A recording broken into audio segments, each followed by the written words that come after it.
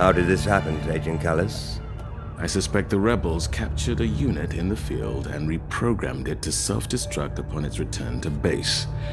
Quite ingenious, really. I'm inclined to agree. You seem in surprisingly good spirits, considering this loss. Loss, you say?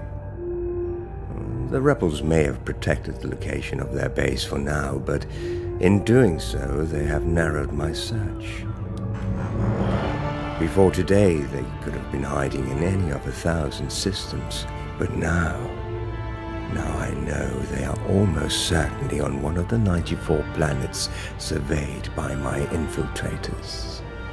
The rebels have won this battle, but the war will be ours.